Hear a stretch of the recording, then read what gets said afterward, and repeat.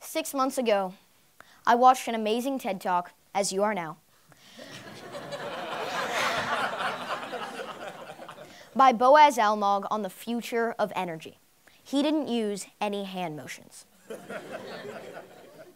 This talk showed me just how much energy plays a role in innovation today, and how innovation plays a similar role on energy. I took the knowledge I learned from this talk, and for some absurd reason, it stayed with me. I guess that's learning or something.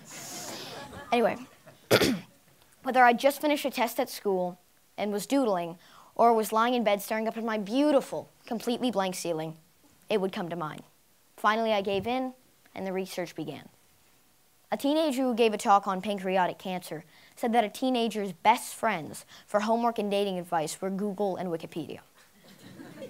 These two also happened to work for a 10-year-old kid studying the energy crisis and Tel Aviv University research papers, where Boaz Almog worked.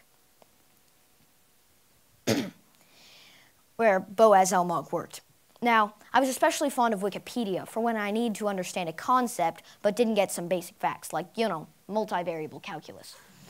Through this research, I came to understand the phenomenon shown in the video, a phenomenon known as superconductivity. The field of superconductivity was discovered in 1911 by Kamerlingh Onnes.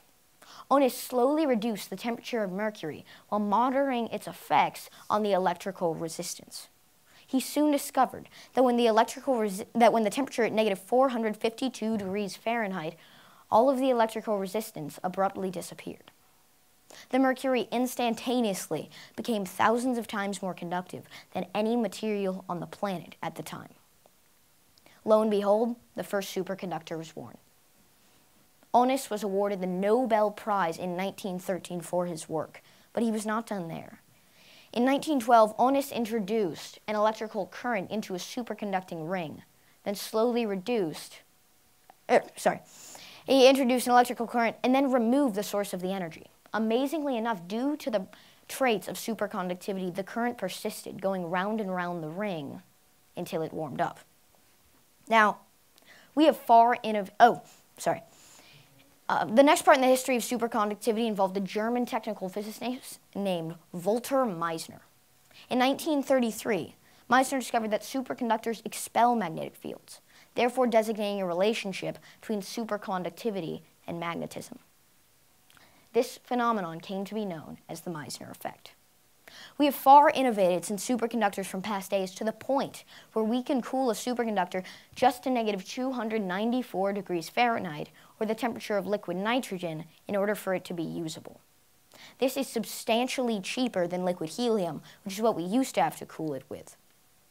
Now, liquid nitrogen costs less than that of milk, which also gives us the option, while it is substantially cheaper, for us to put liquid nitrogen in our cereal. Just saying. Through my research, I came to know of a material known as pyrolytic carbon. Now, I learned that pyrolytic carbon is very similar to graphite, but here we go, some big words, but with some crystalline structure and covalent bonding, or when atoms share electrons, happening between the layers of graphene, or the building blocks of graphite. I learned that pyrolytic carbon is a superconductor at room temperature, but not as well as standard superconductors. Armed with all of this knowledge, and I had quite a bit of it, I set off to apply this phenomenon to energy. But in order to understand my breakthrough, you must first understand the system behind it. Within your standard conductor, there are many atoms in the way of the electrons being transferred. When these electrons collide with the atoms, they are constantly losing energy and slowing down. Therefore, just during the process of energy transfer, a large amount of energy is lost and therefore wasted, and it cannot be regained. With superconductivity, that all changes. All of the energy is transferred and none is wasted due to the fact that there are no atoms in the way and therefore no collisions. Now, within a superconductor, there is zero electrical resistance. As we learned during the Meissner effect, all of the magnetic fields, or flux lines, are expelled.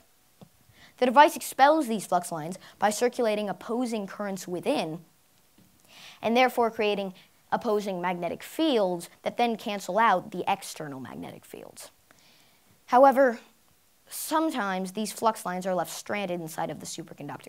They fight to get out and are constantly bouncing around. But since the superconductor works most efficiently when only the energy is moving around, it locks these flux lines in place. Here a new phenomenon arises. This phenomenon is known as quantum locking. You see, when the superconductor locks these flux lines in place, it is subsequently locking itself in place. And it will remain locked as long as cooled to the temperature of liquid nitrogen. It will remain unmoving and locked over this superconductor, over this magnet, until it is physically maneuvered. This is different from magnetic repulsion, because it will remain locked until thrown around, maneuvered, or even if you turn it around like magnetic repulsion, gravity would bring it down. But with superconductivity, it doesn't. Now, now back to pyrolytic carbon. The material that makes pyrolytic carbon so incredibly conductive is a brilliant man-made material known as graphene. Graphene is an incredibly versatile material that conducts electricity so quickly that we are forced to use Einstein's laws of relativity for things that go close to the speed of light to measure it. Graphene is one molecular layer of graphite, and interestingly enough, can be achieved by using your pencil, which has graphite on its tip, coloring on a piece of tape, then folding it over and over again until you get to one uber tiny layer, smaller than an ant even. Now, graphene comes in a regular hexagonal pattern. And why didn't I give a talk on graphene? Anyway, if that's what makes pyrolytic carbon so conductive, it looks like it's time to look into your standard superconductor to see what makes this such fantastic technology. Your superconductor, your standard superconductor that is composed of 6 essential ingredients. Yttrium, a rare earth metal commonly used in powerful magnets. Barium, a soft metal. Copper, a semiconductor. Oxygen, I can't seem to think of any common uses for it. No. Sapphire, used as a substrate to hold it all together. And finally, a thermal coating to give the superconductor the function that when liquid nitrogen is poured on top of it, it cools the entire thing at once. Now, for some of everyone's favorite subject, math. And lucky you, there's going to be a test. So, work on that. Anyway, in kindergarten, yes, kindergarten, you learned of a concept known as symmetry, where if you take something and maneuver it, or change it, or whirl it, skip it, bounce it, hop it, whatever you want to do, or even take another copy of it, put it back on the page, it will look the same. Symmetry is completely based on appearance. And in this case, we're dealing with rotational symmetry. With rotational symmetry, if you take an object and you rotate it, it will look the same in its appearance. Now, an example of an object that has rotational symmetry is a circle. So let's say we take a circular magnet.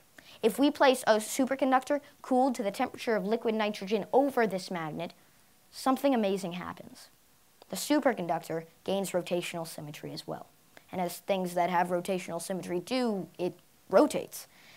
So as the superconductor circles above this circular magnet, there are no sources of friction slowing it down, other than drag forces, of course, so it will not decelerate and continue flowing round and round without stopping. Now, for the innovation, the improvement, the enhancement, the idea, the breakthrough. All of you are now full of knowledge, full of thought, and full of puns. And you are all better people than you were 10 minutes ago. Whether here or on the other side of the planet watching this streamed live, you have benefited. Even if you are not here, whether here nor there, you have benefited. Yeah. Everyone within a 12,500-mile radius of those people has benefited. Yeah. But now, everyone will benefit. Everyone who has ever thought, who's ever dreamed, who's ever imagined, who's ever tried, who's ever felt, will benefit. And that's a lot of people. Without further ado, I give you the future of energy, Frictove-Diergen. There are 3 key steps to achieving Frictove-Diergen. The first, isolating the process of superconductivity in a vacuum. You see, as the superconductor whirls above the circular magnet, it is constantly slamming in to other atoms, just as when electrons slam into atoms during standard conductivity, and therefore is losing energy. All of these collisions cause it to lose a massive amount of its force and momentum, and it doesn't regain it. But if we could remove all of that clutter, if we could remove all of those collisions, using a vacuum, of course, it would not have any source of friction once and for all. It would continue to rotate no matter what. This would be true frictionless motion, which is the key source of frictive diffusion. The second step is a little more complicated. Giving the superconductor, your standard superconductor, attributes of pyrolytic carbon. You see, a true innovation would take this superconductor and make it usable in any place in any environment. That would be taking this superconductor and making it room temperature. Instead of cooling it with liquid nitrogen, why not just cool it with our own air? So the superconductor within a vacuum would be able to be room temperature, and we wouldn't need any liquid nitrogen. I believe we can achieve this with this amazing material, pyrolytic carbon, and its incredible ingredient, graphene. I believe those two materials are essential in the creation of a room temperature superconductor. But that won't happen overnight, which brings me to my third and final attribute. Innovating the cooling system. Currently, the cooling system of your standard superconductor involves waiting for it to warm up, slow down, then literally dumping liquid nitrogen on top of it. This is barbaric and wrong. We need to innovate the cooling system to the point where it can be sleek, efficient, and cheap, like the haircut that you've always wanted. I propose we do this in two possible ways. First, a liquid nitrogen capsule system from within the superconductor that distributes the liquid nitrogen across it. And second, something that utilizes gravity as our friend, a liquid nitrogen drip system. I believe we're all familiar with gravity. Now, I believe these attributes will put a new face on energy, and they're just what we need in this world daily. Radical new ways of thinking. In a time of oil, coal, and nuclear waste, these are just what we need to revolutionize our power sources today. Now, what if you could drive down to the local store, fill your car up with liquid nitrogen, which costs less than that of milk, and drive across the country without refilling? What if you could plug your iPad in at night and play on it for months on end, as some of us would love to do, without the battery dying? What if you could never run out of power? But most importantly, I raise the question, what if you could have this a year or two from now? What would you do? Thank you.